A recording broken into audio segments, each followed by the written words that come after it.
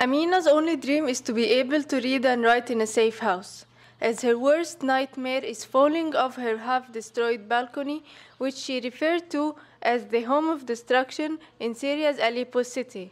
She stayed in a school when she was repeatedly displaced along with her family, as some schools in Aleppo city have turned into shelters for those who lost everything to the war.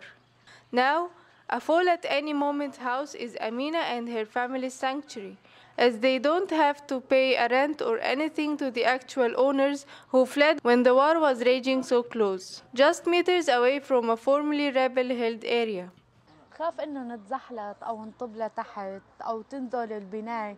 أغلب الوقت أمي ما بتعرفنا نبرك هون، تحطنا بالأوضة وتسكر علينا الباب مشان ما نطلع. يعني نزحنا وما فتنا على المدرسة، ما فتنا طاول. لما نزحنا كنا صغار يعني ما كنا كبار، وأهلي ما فوتونا على المدرسة. خافوا علينا من هالغزايف اللي عم تنزل ومن هالضرب ما فوتونا على المدرسة.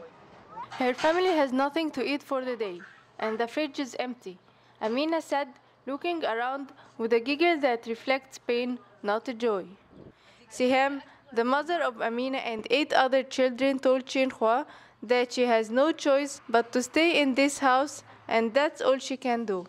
It's true that the war is over in the city of Aleppo, but its effects remain and can't be erased.